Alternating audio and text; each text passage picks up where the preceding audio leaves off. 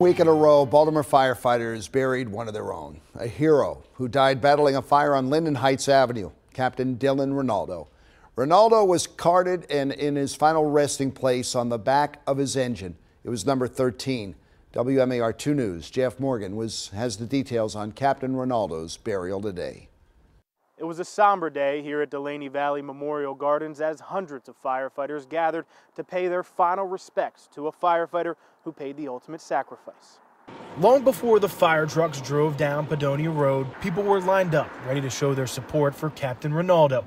With flags at the ready, Katie Townsley waited for the procession. It's a feeling of pride in the individual and being able to be here to recognize them for the sacrifice that they made for their community. Bob Hahn sat outside the gates to Delaney Valley with his grandson. His son's a firefighter along with his nephew. A death like this hits home. These guys put their life on the line every day that people don't realize. And it could have been my son, it could have been my nephew.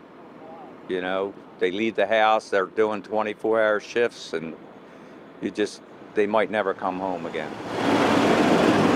The processional was led by state troopers who lined the road as the fire trucks and cars moved through carrying hundreds of people. There were so many firefighters, city buses were used to bring them to the cemetery. It's a firefighter's death, you know.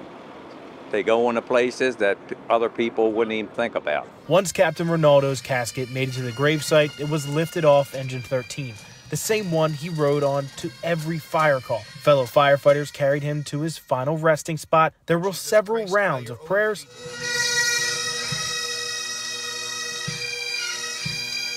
Amazing Grace was played along with taps.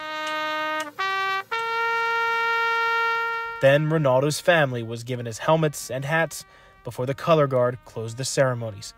In Baltimore, Jeff Morgan, WMAR 2 News.